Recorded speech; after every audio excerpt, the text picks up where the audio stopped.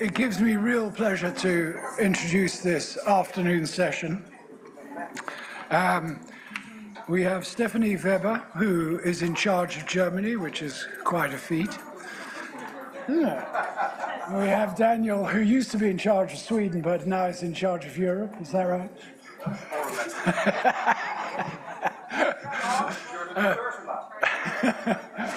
And we have Filipe, but they're coming in different orders.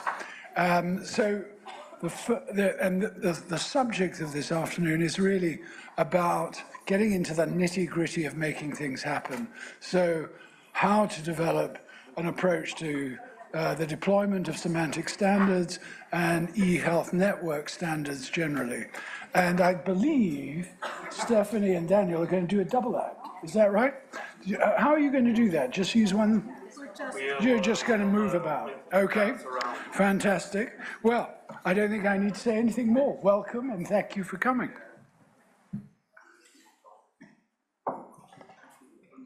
Thank you very much, Charles, for the introduction.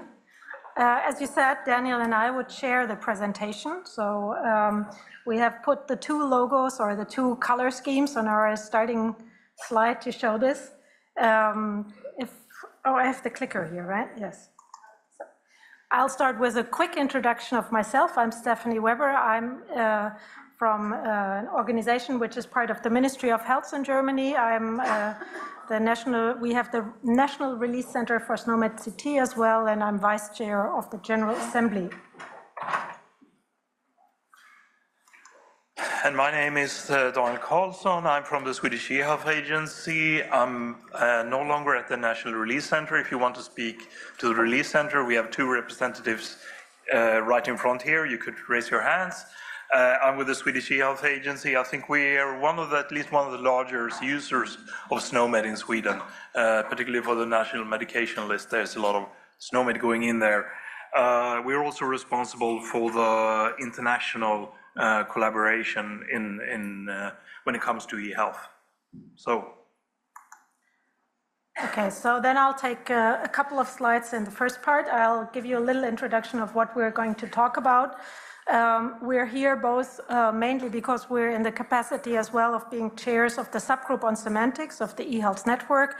I'm the former chair and this is the new chair, so that is why we're giving this talk about the European health data interoperability, about the subgroup on semantics, about the guidelines that we have developed and lessons learned we have from that. You have heard a lot about this from the previous talks in the morning already. We're going to deep dive a little bit in a more practical approach on this. So looking at the history as well, some of the abbreviations, some of the timelines came up as well. The EPSOS, you've heard of this, a project that really kicked off this cross-border data exchange. There is a very important date with 2011 where the Patient Mobility Directive came into force and the eHealth network was set in place. A network from all the ministries of health from European countries working together to form agreements and roadmap for digitalization in the health sector. Another important project was 2016, the SES CT, a project that looked at SNOMED CT for cross-border data exchange, and the European EHR exchange format already was mentioned as well, so I don't deep dive in that. That was 2019. And now here comes the span between 2019 and the European Health Data Space Regulation that was put in place, which is the time span kind of we're addressing today. So in 2019, there was the question of how can we make data exchange possible between Europe and countries. Here I put the German flag in, but of course it's all the European countries that were exchanging data. And in a project, the eHealth Action, a group of member states came together and discussed for about a year to formulate a strategy how to address this. And this is the Common Semantic Strategy for Health in the European Union. It's a document. We have a link in the slides that you can take a look at them later on, that really laid the groundwork for what we're talking about today. this paper included creating a group under the Ehealth network, a permanent or a 5-year permanent committee to develop the strategy further and to really make something practical put in place for the domains of data exchange that the EHRXF, I hate this abbreviation, I always stumble with it, so that this would put in place. So if you want to take a look at the ideas that are behind this, the paper is publicly available, you can take a look. That was the 5-year work plan that we gave us. The group started late 2019, I think it was November, and at that time I was very honored to become the chair, the first chair of this group, and I led it for 4 years. So you see the 5 years for the initial period that the group was put in place, what we put on our agenda in 2019. So we wanted to work on the patient summary. There was a guideline on patient summary, but it was very short and very vague, so we wanted to be more detailed on that. We wanted to work on e-prescription and e-dispensation, laboratory reports, image reports, and hospital discharge reports. So you will probably see these domains coming up later in the slides as well. You heard some of them before as well. So we wanted to as well have a structured common approach on health semantics. So it was not only about working on these guidelines, but to really have an underpinning structure that semantics would go for. And we would, of course, give guidance to the decision of the Ehealth networks on semantics. There was the idea to have an evaluation of the work in year 4 and then to see in year 5 how to continue with this now with the EHDS regulation being in place, which was not envisioned in 2019. We have not undertaken this task. So this was the structure where the subgroup on semantics came in, and you can see the structure in the EU on groups and committees and so on is quite complex.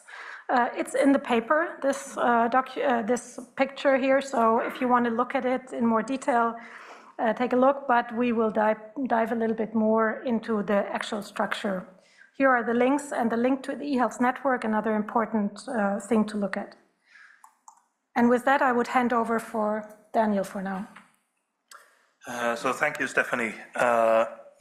So we've both been in charge of herding the semantic cats of Europe for some years now.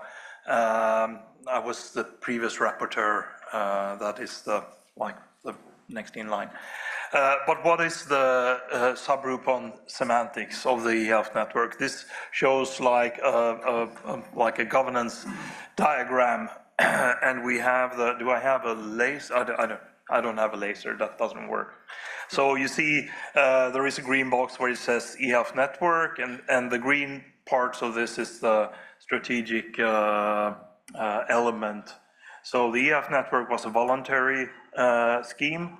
But it had a number of subgroups for different topics. So subgroup on semantics was one of those, and I will talk about that. We also have the operative part of this structure, which is called Ehealth at the EU, and we will hear more about that tomorrow. But now on to the subgroup on semantics. So the subgroup on semantics receives a mandate from the Ehealth network, and the Ehealth network, that's the member states, just as Stefanie told you before. One of the main tasks of this subgroup is to develop, maintain, and make assessments related to something called Ehealth network guidelines. And Ehealth network guidelines are like business level requirements for information. It started with a focus on cross-border, but has been widened since.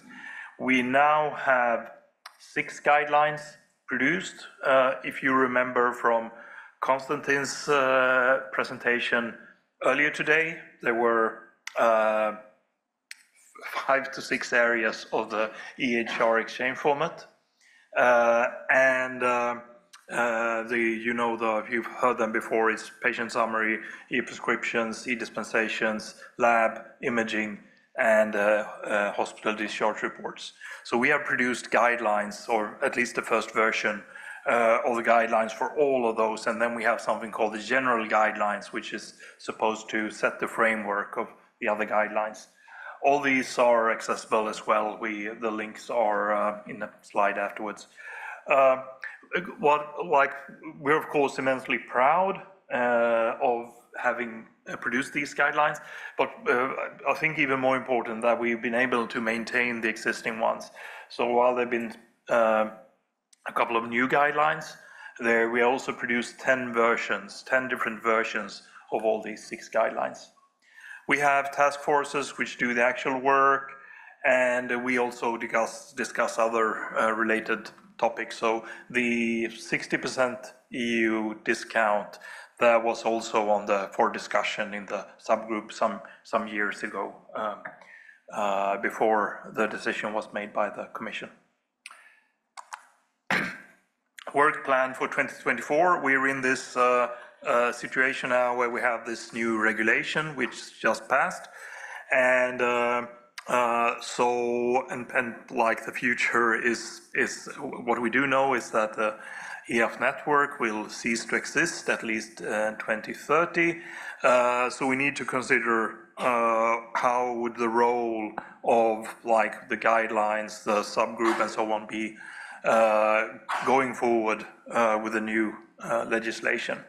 But in order to prepare for that, we need to know where we are. So we did work on checking the consistency in the guidelines, so that make sure that we have in a good position to hand this over.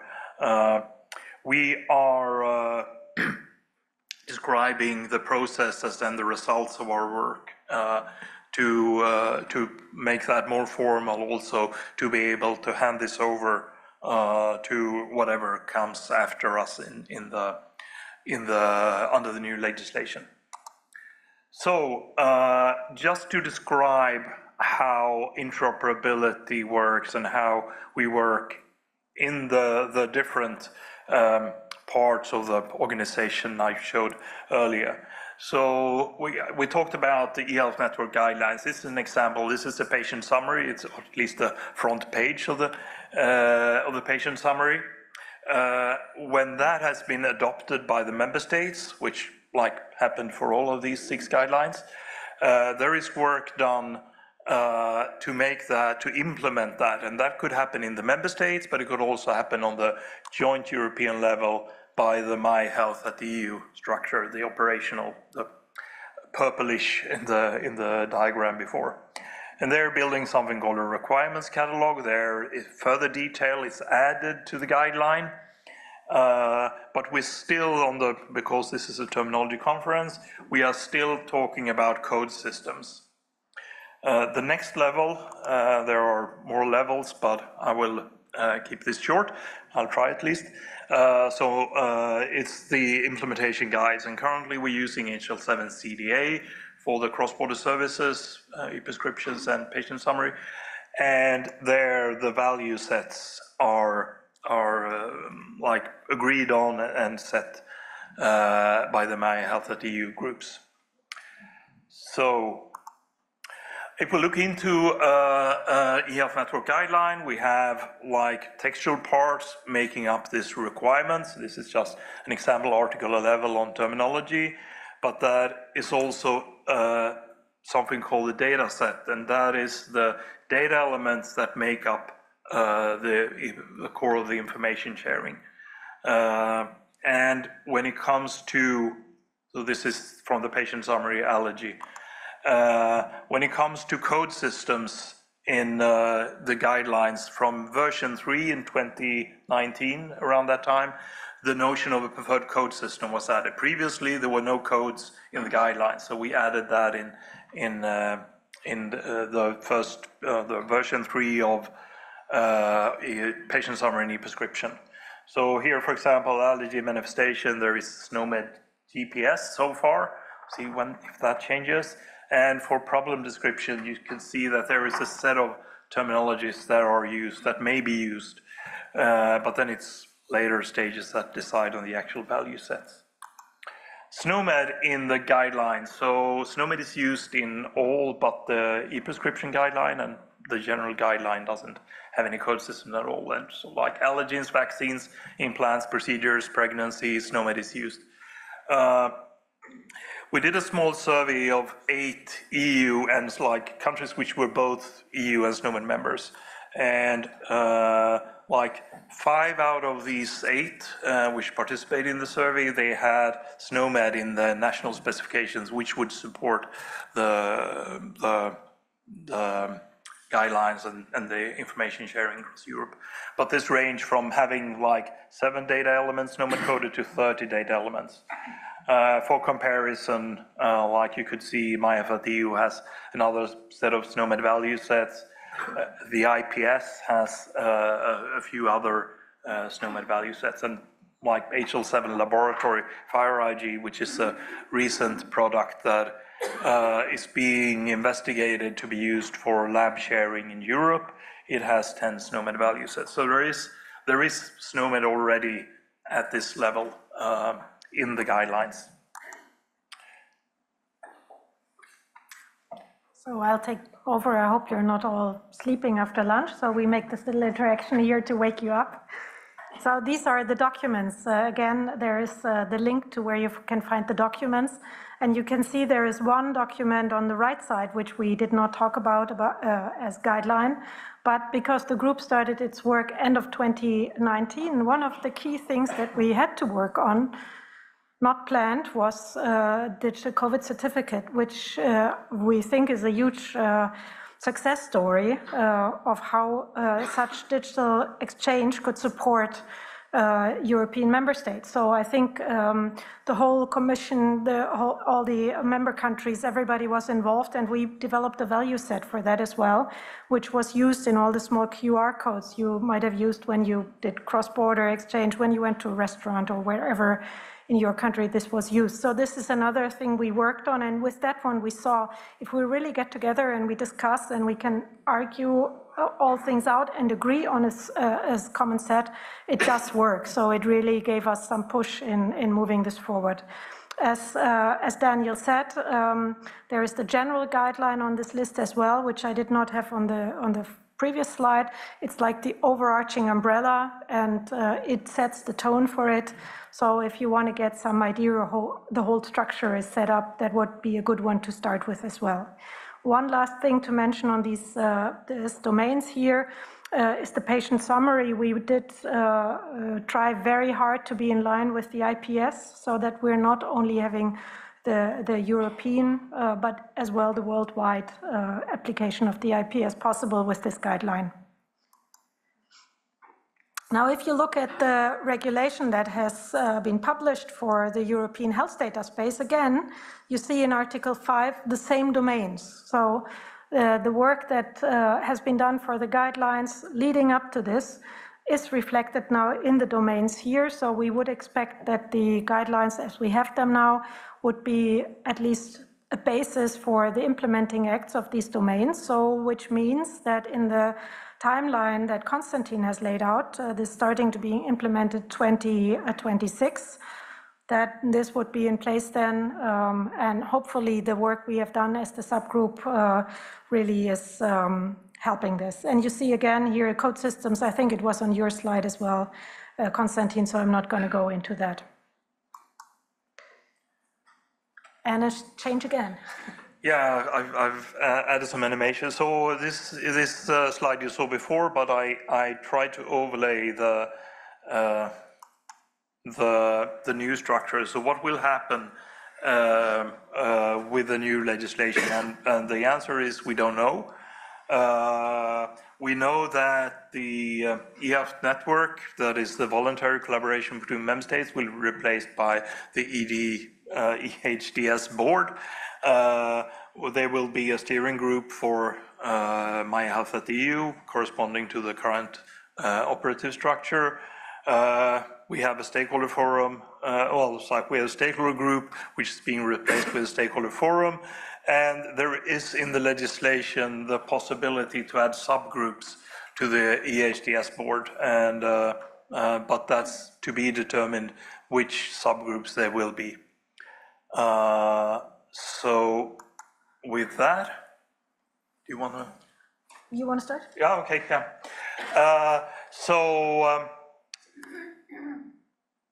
Sorry.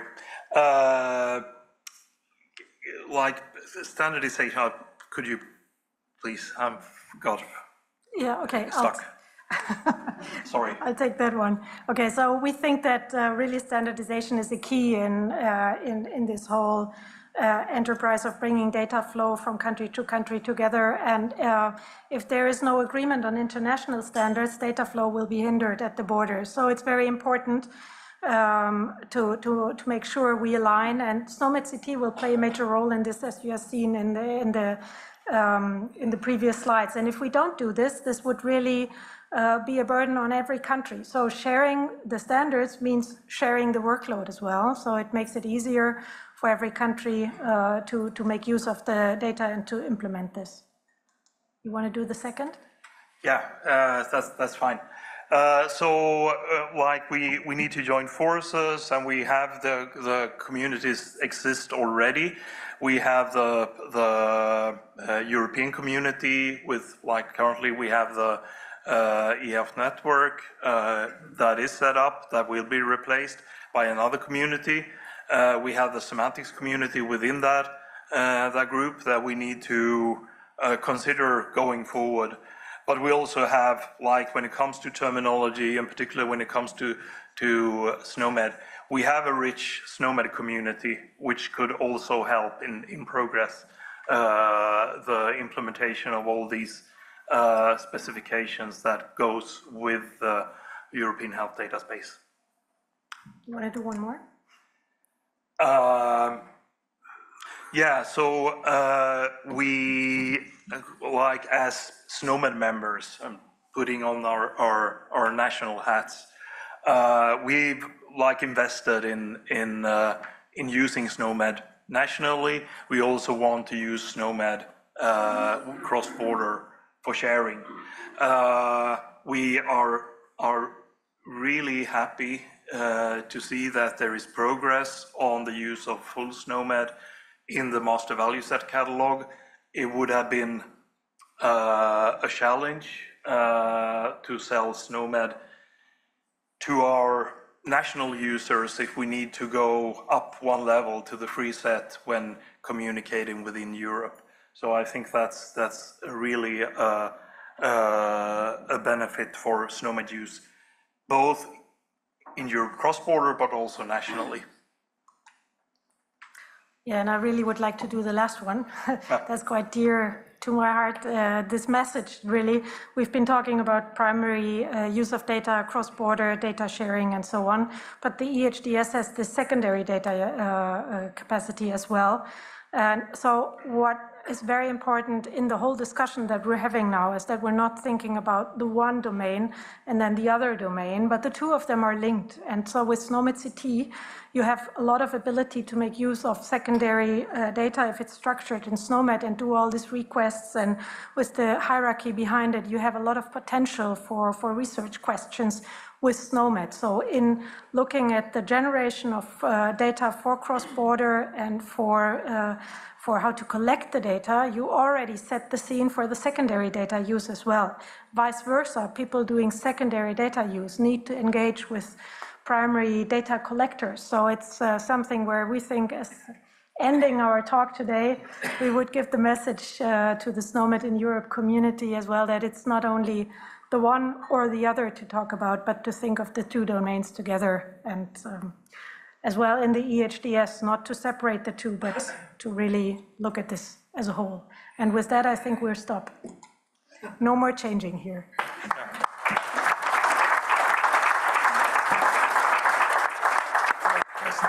So if you'd like to, are there questions now?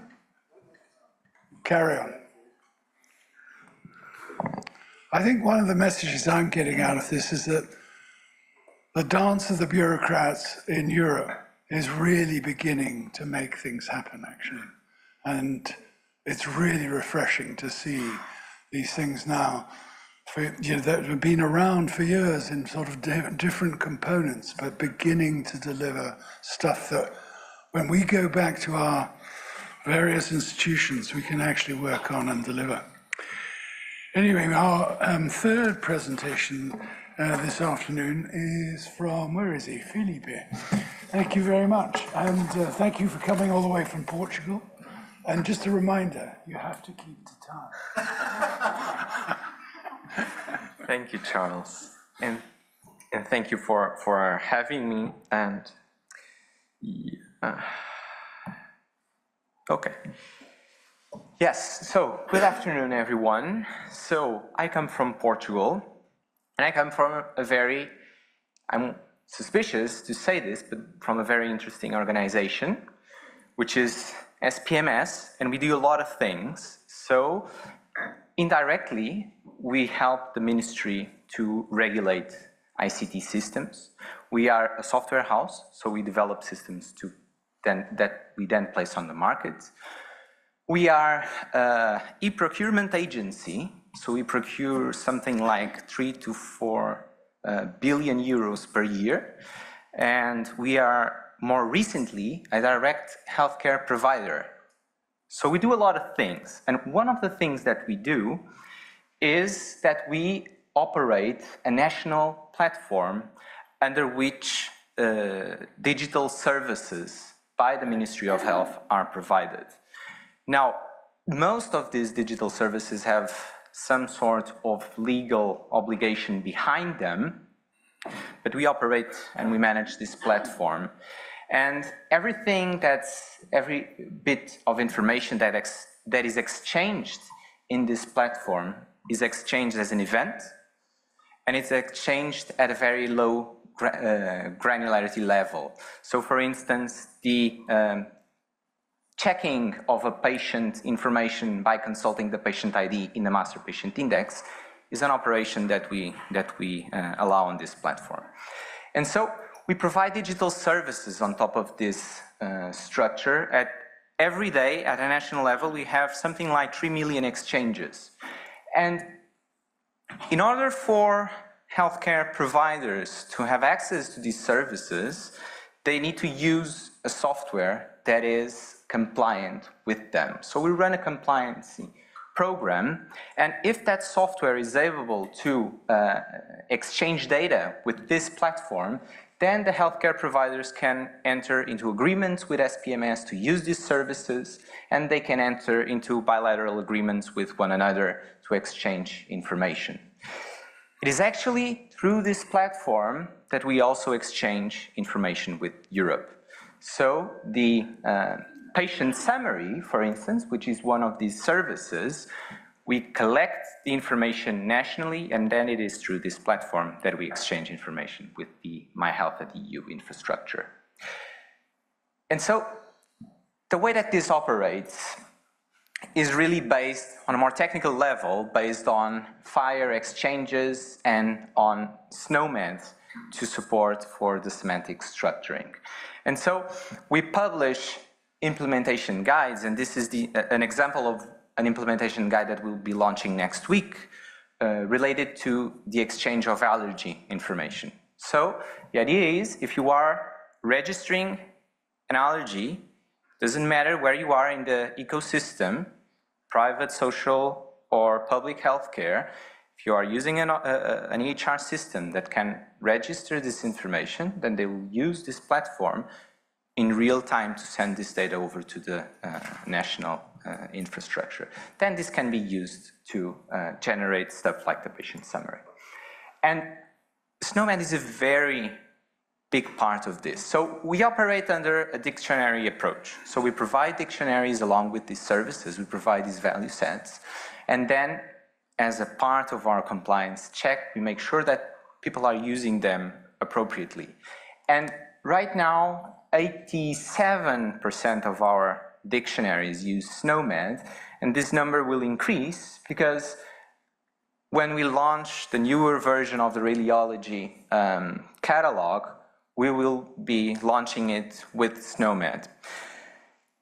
And SNOMED plays a big part in managing the ecosystem. So these value sets play a very important part, not only for clinical purposes, but also for providing structured data that allows us to manage everything. So for instance, if you are setting up an appointment, the type of appointment that you can set up, that is coded in SNOMED. So this is what we have so far, but then the HDS regulation comes along, and it, very briefly, it says that, well, if you want, as a software vendor, to place products on the market, this is a market regulation, not a healthcare regulation, then you need to comply with these requirements. They can be guidelines, they can be technical specifications, they can be very, very granular, very detailed.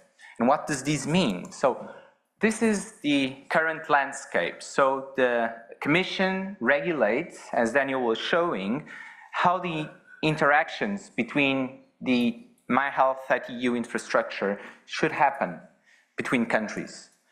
But if you take a look at what's going on inside your country, then we are all different. So every single country is implementing different APIs, different ways to collect the information and send it to that infrastructure.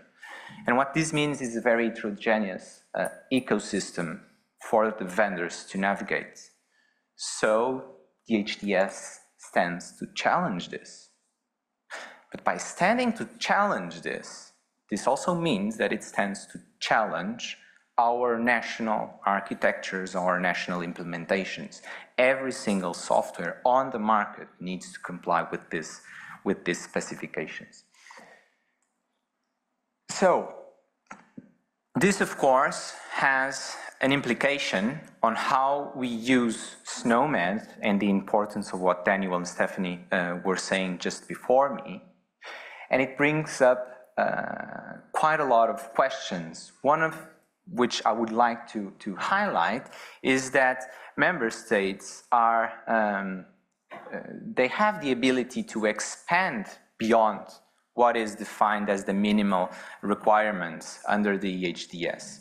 However, how to make this compatible with the disposition that states that no additional requirements can be proved to be an obstacle to the market placement of an EHR system, that's an interesting thing that we are discussing.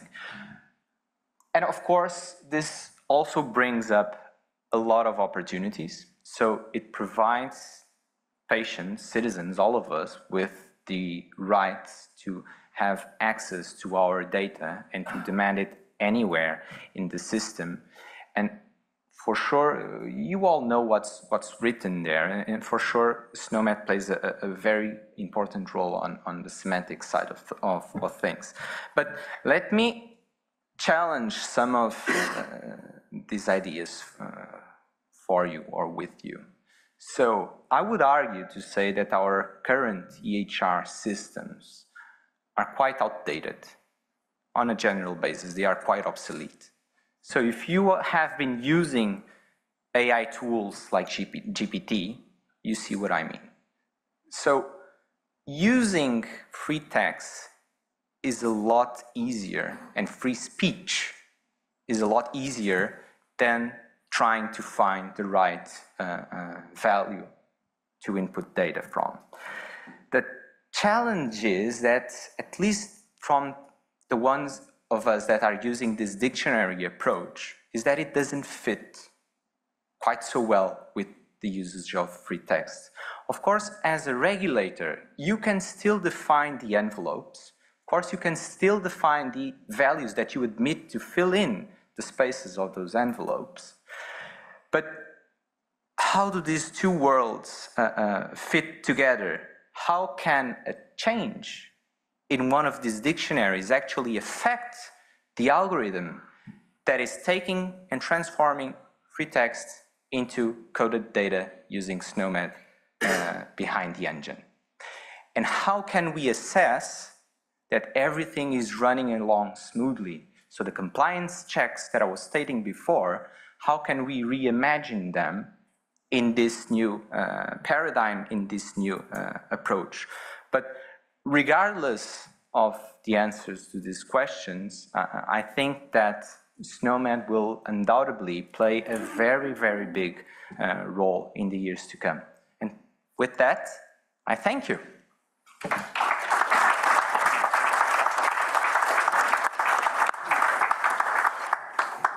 Thanks so much, Filipe. That's really interesting and a conversation I have almost every day about, is it going to be free text? Is it going to be structure? How do we make the two go together? So our final speaker for this session is Elze de Groot. Where's Elze? Oh, there you are. So the floor is yours.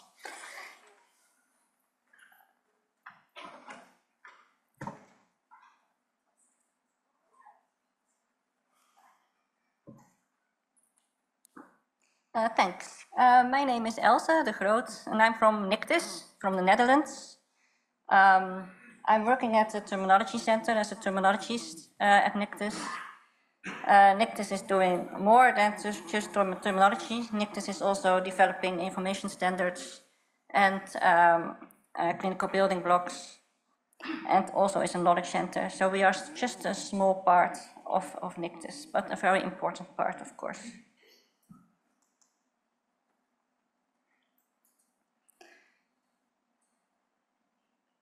I'm going to talk about the struggles in the Netherlands, how we are implementing the standards.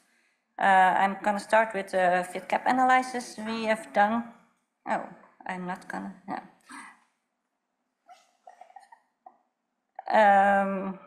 I'm going to talk about some base terminologies, and I'm going to talk about the Dutch SNOMED advice. Unfortunately, this is not the last slides I gave. So if I'm going to use this presentation, I'm going to spend a half an hour, I think. I'm going to skip some slides here.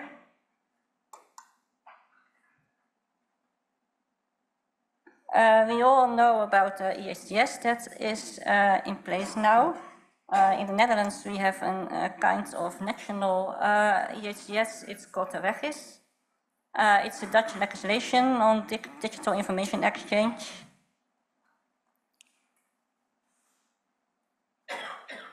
It's an agreement between the ministry and the parties, the health professionals.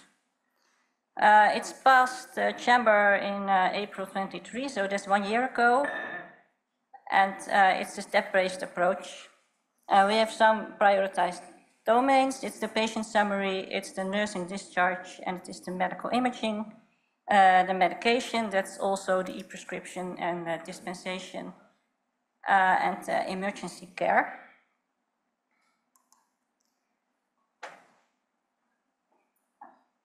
So together they make a very strong pair. The EHCS reinforces the Regis. So together we can we have a roadmap for the Netherlands. We did the fit gap analysis. So we looked at what is in the Regis and we looked at what's in the EHCS. We found some fits and we found some gaps. So the patient summary is a fit. That's where we started with.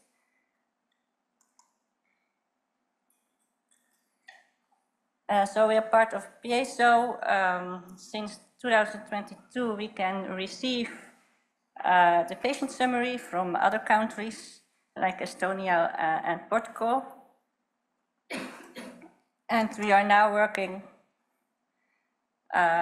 on the sending of the patient summary to other countries. The focus is on primary care. That's a logical choice when you look at the central point the primary care is. Also because the primary care is in our infrastructure, national infrastructure, so that has a connection with NCP, with the contact point. So It seems like a logical choice, but when you look at the standards, it's not that logical because they are using very much local standards. So it was a very much a struggle to, we needed a lot of mappings or no mappings at all. So we did a fit cap analysis on the patient summary of the Netherlands and the EU. The first problem we came around was the problem ICPC1 derived codes they use in the primary care. So we needed actually ICD-10 or SNOMED in the MVC. Also the countries. We use local codes for the medication. We have a local system. A dose form and route of administration are in our medication system. And the observations lab of the primary care is a totally mess. It's a table with around 9,000 codes. We couldn't do anything with that. So we have two no maps here. The first no map of the problem, we can send the English text with a no flavor, but the observations we cannot, we can do nothing with it.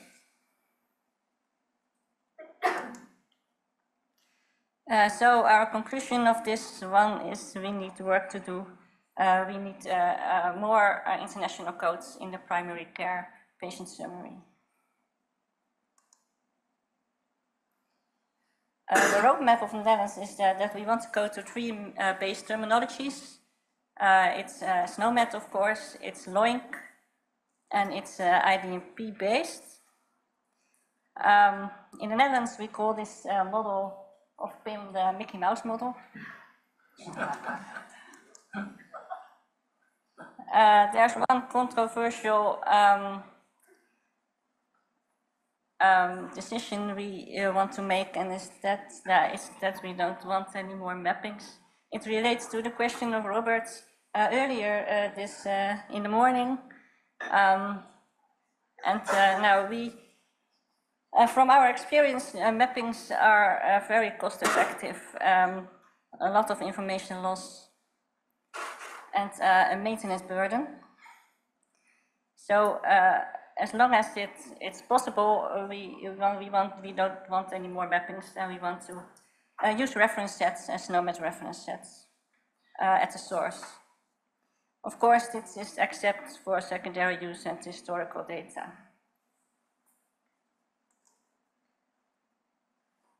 We don't want to do everything at the same time, so we want to start with the implementation of SNOMED. The Ministry of Health asks us to write a SNOMED advice. So how are we going to get SNOMED implemented in the Netherlands? So we did write that SNOMED advice. It's an hands-on SNOMED advice, and it's actually the meaning that we are working together with all professionals to achieve the standardized terminology.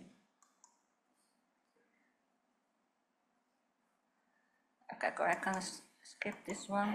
I do this one. So why do we want this SNOMED advice? There are several documents written, initiatives that made the ministry asks us to write this SNOMED advice. The first is the vision of standardized terminology. It was written in 2018. It was also the Mickey Mouse model in there. And if we look at now, we are now 5 years, no more, 6, 7 years further, we don't see more implementations now less implementations of SNOMED. So this was one reason. There was also an impact assessment done, standardization SNOMED. There was looked at why SNOMED is implemented in SNOMED. Why SNOMED is implemented. The answers of that was that there were barriers on implementation, lack of vision, lack of direction. The added value is not really clear. and we have to collaborate more with suppliers. So this was these recommendations we took within our SNOMED advice. And the last one is agreements between Ministry of Health and parties to have patient data easily available, accessible, and reusable. Standardized clinical terminology is also in there. And also is in there that each sector will deliver implementation plans no later than 6 months after the final publication of the advice report that was published last month.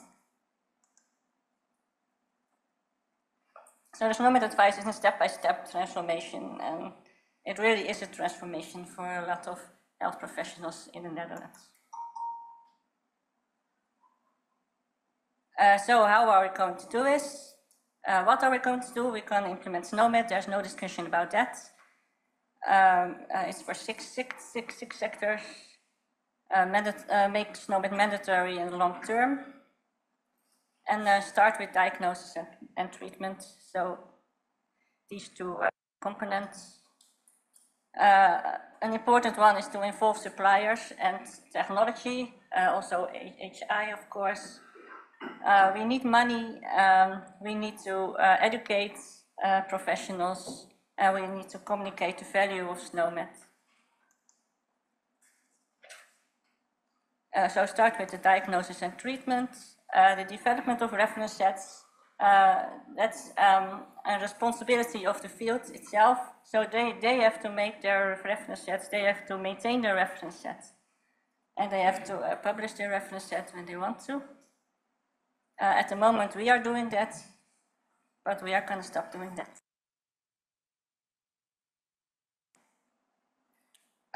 They have to collaborate in the field team, so the reference sets are also aligned. Suppliers, I just thought. It's a step-by-step coordination. It's really a change and transformation.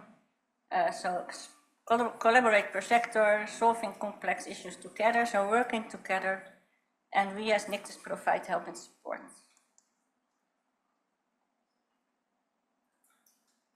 So we don't want to do everything at once, so we start small, because you can't eat an elephant in one bite. Yes.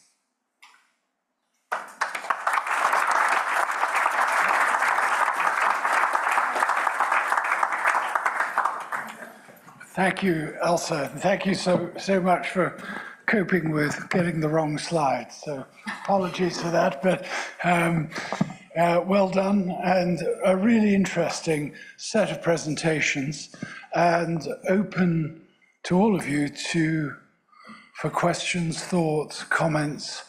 There's an amazing amount of stuff written into all of those presentations.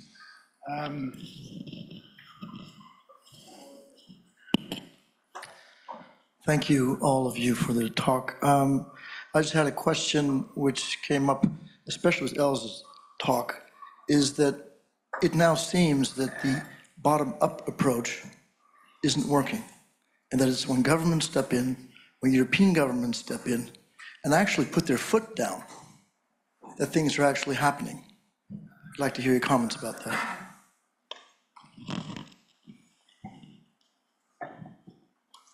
Do you want to comment on that? I didn't hear the last sentence. Can you repeat?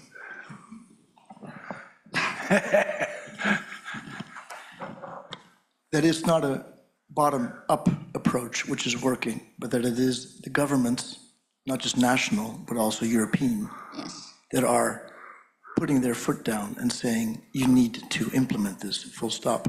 Yes, it's true. It's not like a fully mandatory, but they do it with the field, but it is with the ministry, yes. Filipe, do you want to comment on how you're going to get the Portuguese to all do what you say? So we tend to work based on the opportunity. So that's the first thing. So if the opportunity isn't there, don't bother with semantics and don't start working. And what I mean by this, there isn't the will to change the market, to change the processes, to change people, then don't bother with semantics. It takes too long of you, it takes a lot of effort for it to be stuck on a drawer. To my experience, what really works are obligations. And unfortunately to say, to my experience, what really works is to get to the money. If you comply with this, you'll get reimbursed. If you don't comply with that, you don't get reimbursed. But ultimately, that's a not so positive message. The more positive message is this. So working for the opportunity, the right opportunity for me means working for the right digital services to be laid down. Supporting those services, we need to have a good semantic structuring. The adequate people, at least in Portugal, are already in our current mindset is SNOMED first, and we can see how we can top it up. But we are working on a SNOMED first approach. That's underneath supporting that service. So there is not the need to be constantly explaining to everyone why we are doing it that way. We understand we can justify it if people want to know why, but ultimately people will understand why when they start to explore data. And that hasn't happened yet, only on very small focused fields.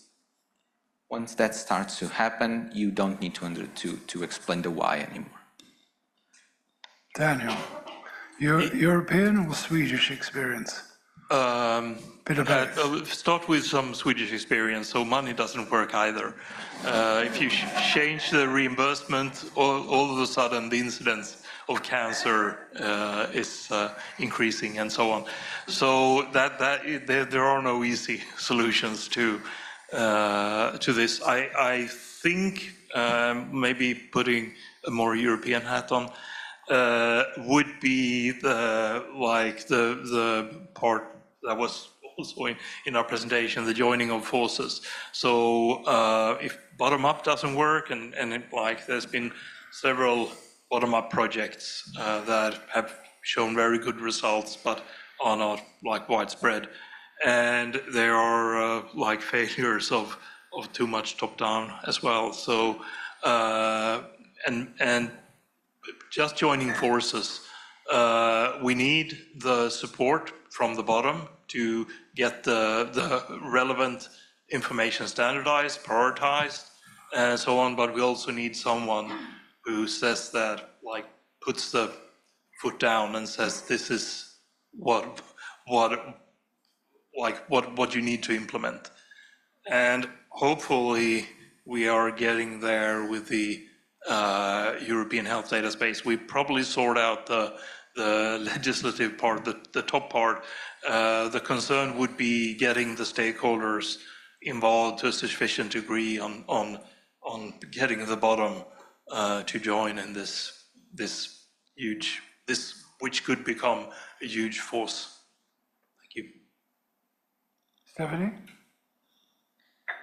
Yeah, maybe a slightly different perspective. I think first thing is you need to have an ear on the ground and hear what are the needs. And I think what Elze presented is this listening to the users.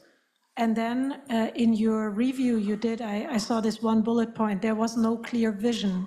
And I think that is what putting it into legislation or putting it in some writing is really giving the users a vision what will be the case in the long run.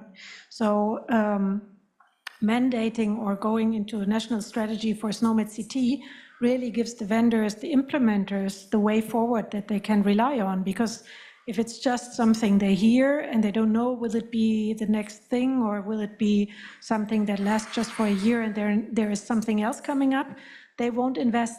It's super expensive to change a system and it will only pay out in the long run. So having this vision, I think, is the key part. And for a government to put a vision in place, sometimes it needs to be in legislation so that it's a clear, mandatory kind of way that you follow. Just writing a paper on a vision is not sometimes enough for the implementers to pick up the money and the workforce to implement it. So I think it's not something that you can do from top down by just, I decide I want to do this. It's the bottom up, is hearing what the users need and then putting this in a kind of a vision for a way forward, kind of makes it sound solid. So it's both ways, I think. So I agree with that very strongly, Stefanie. I think one of the things that makes a big difference in the UK is when the government actually issues an information standard notice, as it's called. That forces the vendors to do something. And many of them say they won't respond, even if they know it's the right thing to do, until there is an ISN issued. So that's an important component. The other component I think I've seen over the last few years is the development of health information exchanges, and where, frankly, clinicians don't want to swap PDFs. They want to swap stuff you can read in 30 seconds, 15 seconds. And that's not a PDF, because you've got to open it and then you've got to read a whole bunch of free text. So however much we all love that free text stuff, the reality is, in practice, you want a list of codes and you want to be able to exchange them easily. And I think health information exchanges make a big difference to the mood of people working across sectors, whether it's primary care and secondary care, or secondary care and tertiary care and so on. Or, dare I say it, and at lunchtime I spoke to some nurses from Leuven. I think the opportunities in some of the other professions for developing the use of coding systems for the exchange of health data for care of patients in the home, in the hospital, and so on, doesn't come from doctors. It comes from other professions. And we don't push hard enough on that aspect, in my view. Oh, I'm glad. I pleased somebody. So there's a question. Oh, over there. And then Paul, and then we'll have to stop, I think. Oh. Two more. Oh. Thank you. For those who don't know me, I'm Julie, and I do drugs.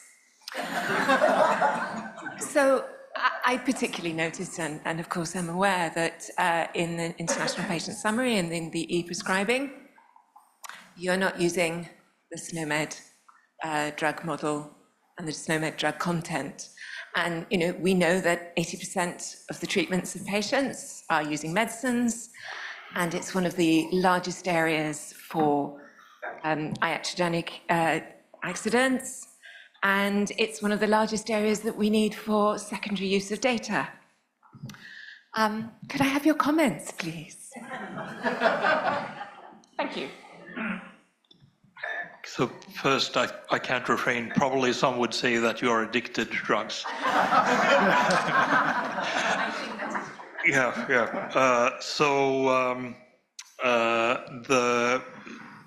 I think the issue there for the time being is that we have like competing terminology in use or being implemented in Europe. So that's the short question. A short answer to the question. As a part of developing the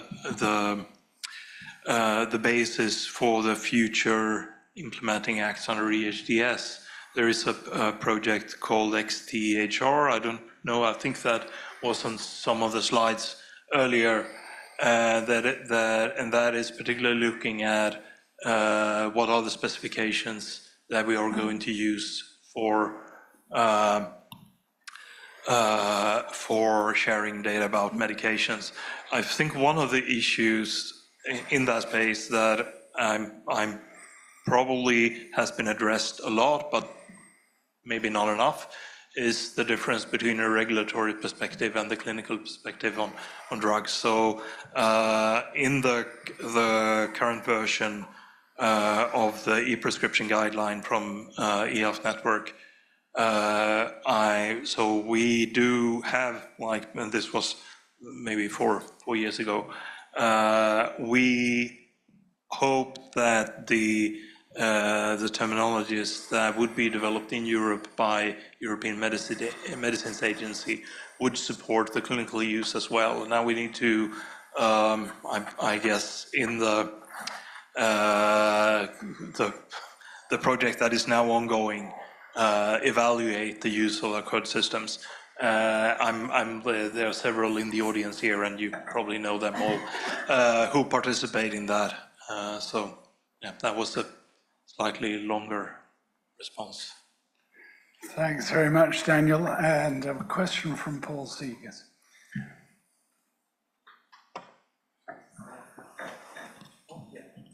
First, a comment and a question. So the comment was the discussion we have about money. I must say it's always a long stretch. When we started, let's say, in our niche for pathology with standard reporting, you should see it as an oil stain. So we did it from bottom up. And now we see that the reimbursement organization says, okay, we see so much profit from this, also for administration burden, less in hospitals, quality of registries are going enhanced, etc., and also for the daily care. So finally, they will profit. And in this case, SNOMED CT will just tag along. So, and that makes for this niche in the Netherlands, and I think that could be for many cases, many countries, but also for radiology, for instance, could be the case to do it, but it takes a long breath. And now my question, of course, I was triggered with the presentation of Filipe. I saw with the slide where a lot of SNOMED CT disciplines were there, but I missed, of course, pathology. And I just recently did an article with Catarina Eloy from Portugal. And so I know that there is a lot of interesting in Portugal about this. So what are your connections with pathology for this? So I cannot. So our current implementation, well, of course, I focused SNOMED here today, but our current implementation and our current value sets, if I am not mistaken, already account for pathology. So if you see the lab catalog that we have published, and I can give you the link, but it's also in the slides. You will find that there are specific values there that allow for the coding of pathology. Yeah, that's... So, Paul, I think job done in Portugal for pathology, but you may have to take him up at tea time on that one. So can I thank all four speakers, Stefanie, Daniel, Filipe, Elze, really great and provoking presentations. And so thank you very much, and perhaps you could rejoin your